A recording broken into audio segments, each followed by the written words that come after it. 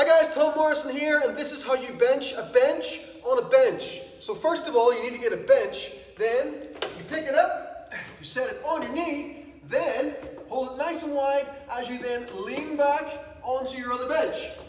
From there, make sure the shoulder blades are packed down, you squeeze your butt, push into the floor, and then push that bench up, okay? Go for a set of about 50 to 160, and your arms are going to feel pretty awesome afterwards, okay? Make sure your neck's nice and relaxed the whole time, and just drive it up. So drag it down, drive it up, drag it down, drive it up.